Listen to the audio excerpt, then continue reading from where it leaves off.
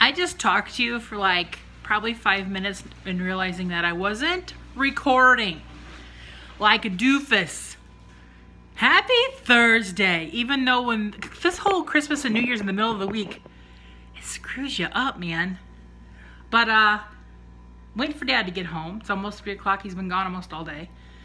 He had a job for the car dealership in town. He had to run him to a place in Indiana, and then he had to go get his sister because she's moving her bank up to where she lives, because every time she had to do any banking, Dad would have to drive 20 miles to her place, 20 miles back to Niles, 20 miles back to her place, and 20 miles home. That's 80 miles of driving to take somebody to the bank. Dad's like, you've got to get your bank up where you live now. So that took place today. She was closing out her account in Niles, then opening an account up in the town where she lives in now, because there isn't a branch of her old bank credit union up there, so she had to choose a whole different bank.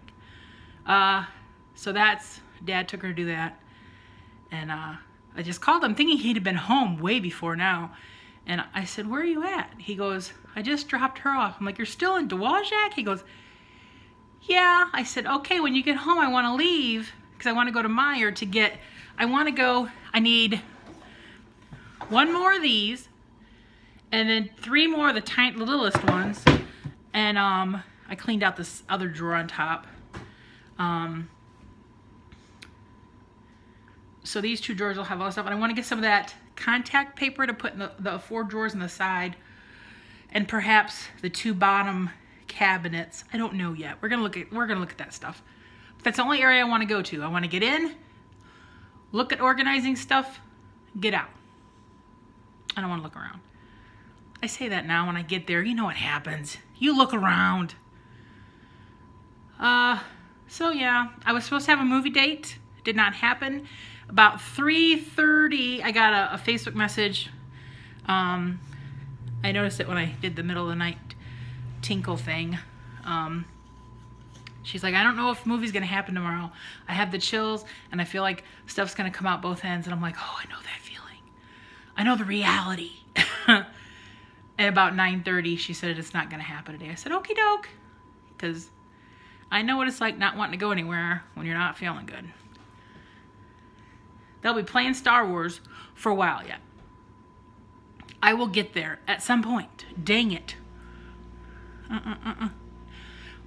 My cousin's out. He's up roofing. My cousin Bart putting shingles on. I just heard the generator thing. Air compressor. That's the word. Pop on. And they're putting a metal roof on the house next door. So I'm curious when I pull out, is he parked behind me? Will I have room to get around him? I'll have to see.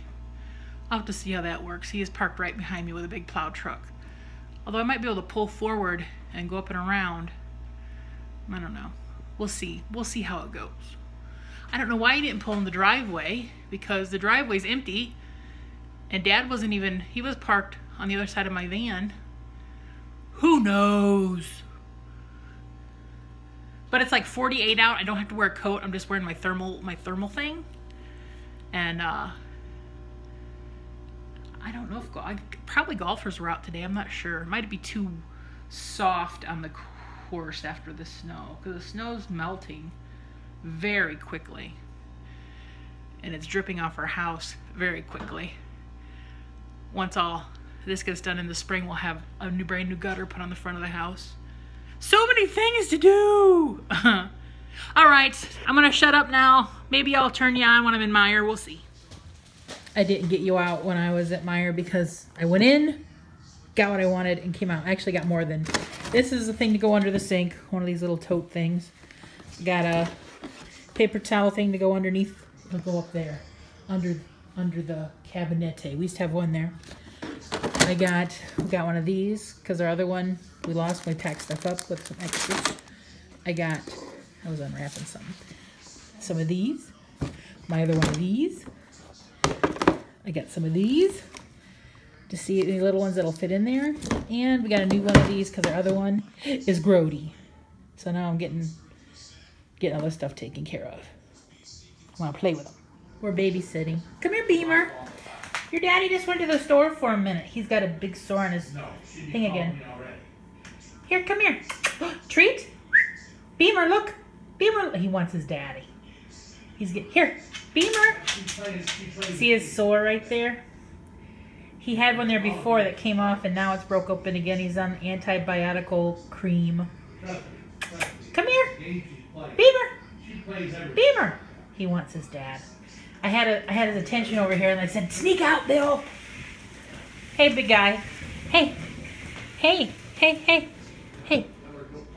Hi, look what's this. Is that your favorite? Is that your favorite? Is that your favorite? Huh? Do I got another one? Do I got another one for you? Oh, I do have another one for you. He's getting to be an old man. His dad's got to get your nails trimmed. Yeah, your back nails are horrendous. Horrendous. That's the first thing I told his daddy when he came in. Like, Bill, get his nails done. Come here. I got one more. There you go. There you go, old guy. He won't be long. He won't be gone long. Oh, he's mad. He wants his dad to come back. Okay, bye. Okay, Beamer's happy his daddy came and got him.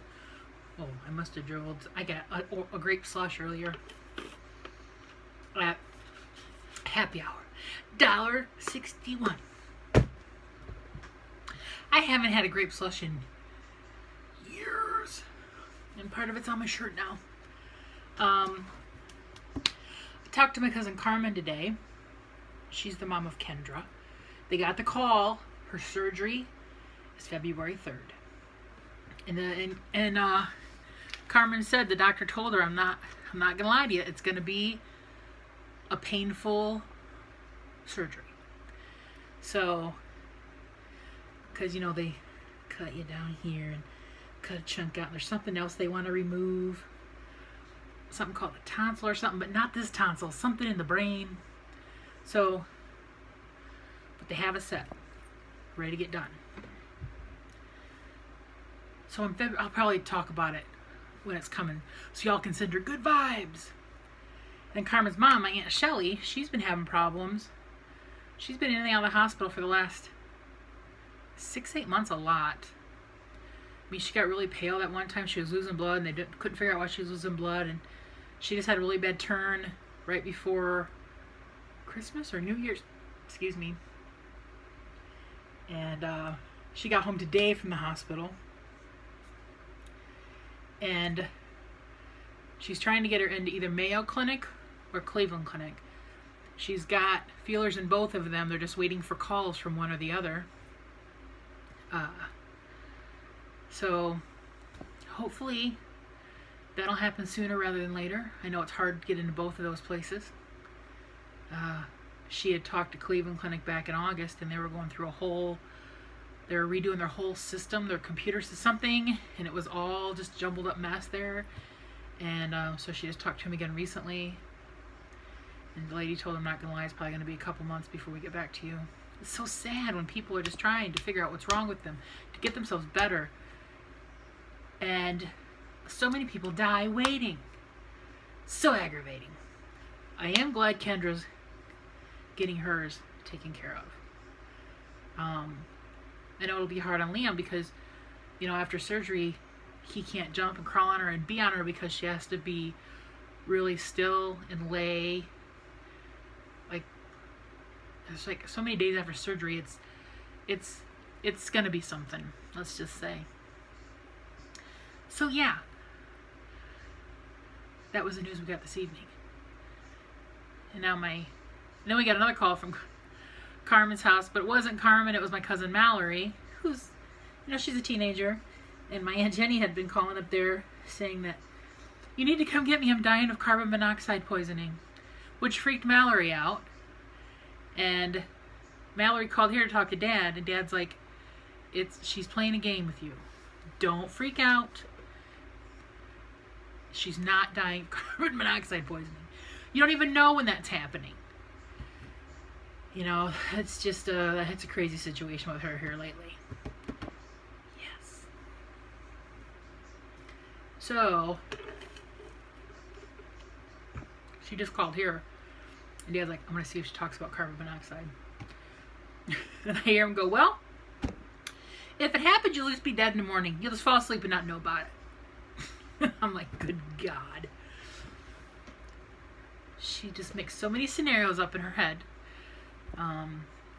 that, oh, it's just, it's a situation.